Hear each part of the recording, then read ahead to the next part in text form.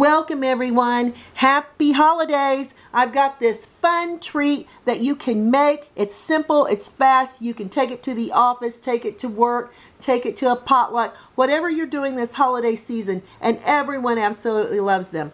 All you need is a few little pretzels here. Now these are the small, tiny crisscross pretzels. I've got some white chocolate that I've melted here. If you want to use dark, you may do that. But I like the white, and this is the chocolate brand I like.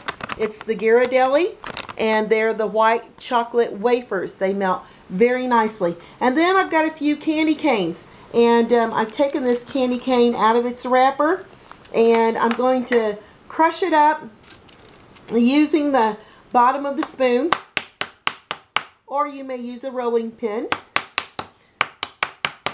And then once you get them all smashed up, you're just going to put them over here in a tiny bowl. We're going to take a pretzel. We're going to dip it halfway into the white chocolate, tap it on the side to get off the excess chocolate, and now we're going to just dab it in the peppermint, just like that. And then you can lie it down here and let the chocolate harden and the peppermint will stick. And when you bite into it, you've got the peppermint and the little salt from the pretzel and the creamy white chocolate. It's absolutely fantastic. So you can make as many of these as you wish. And as a matter of fact, I've lined these on parchment paper down here. It doesn't take long for the chocolate to set up at all. And it's just a really refreshing little treat for everyone in your home or at the office or church or wherever you want to take them. When these set up, I'm going to show you how to put together a 3-tier gift package, including all kinds of fun foods, and you can find them all here on my food channel. The things you're going to need for this 3-tiered food gift package is graduating sizes of boxes. This is going to be my largest. Here's the medium size, and here's the smallest size. Alright, so in this one I am going to add peanut brittle, and if you don't know how to make peanut brittle, check out the link below on how to make peanut brittle. Now, in this one, I'm adding thumbprint cookies and ginger snaps. And if you don't know how to make those, I've also added the link below in the description box of this video.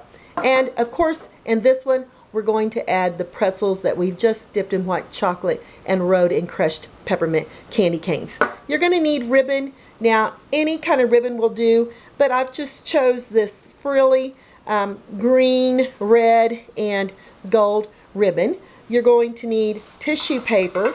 This is a 20 by 20 inch squares of tissue paper. I've got it in red and green. If you want to use white or whatever color, that would be great. And then I've made name tags. As you can see on this side, I've written peanut brittle. That'll go in our largest box. I've added the thumbprint and ginger snap cookies on this one, and I've added the white peppermint pretzels on this one. So let me show you how we're going to get this tier together. In this one, I'm adding the peanut brittle.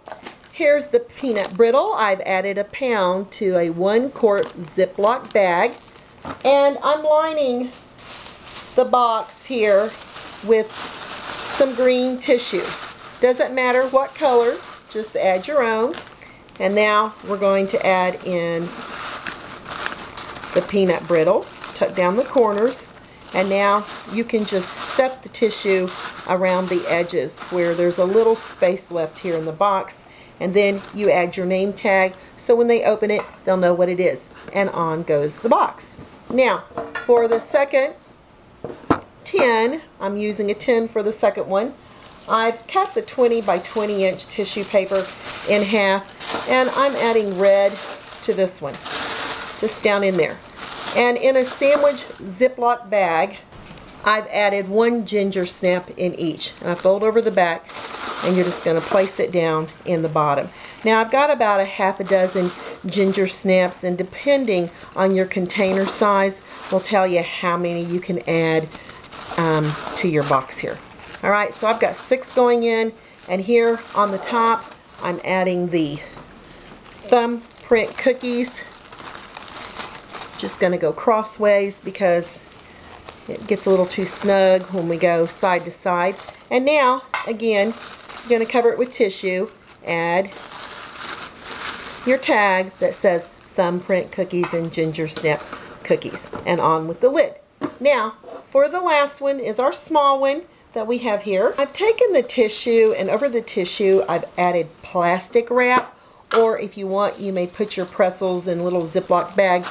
And now we're going to just smash this down in here until it goes all the way down into the corners of your container, because you want to get as many of these little pretzels as you can down in here. And that looks perfect.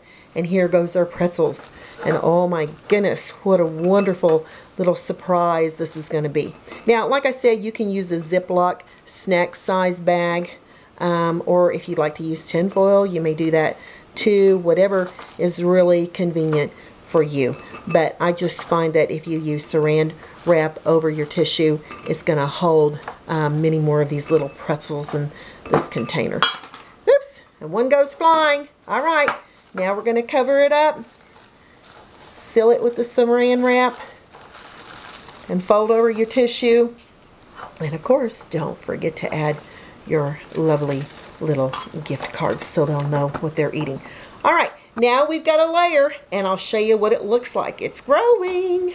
To stack the box, I'm starting with the peanut brittle, then I'm adding the cookies right on top, and then our pretzels as the top little container there.